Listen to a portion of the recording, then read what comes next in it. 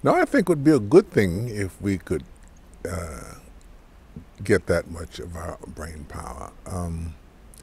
One of the things I think comes along with that is your ability to absorb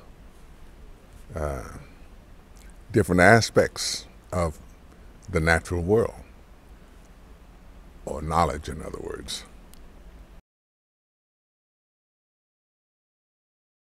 I'm a professor of neurology, lecturing at the Sorbonne. I have been for a number of years doing hypotheses about what would happen if you could get access to a larger portion of your brain, say 20% even. Right now, it's fairly well accepted that we only use about 10% of the brain's capacity.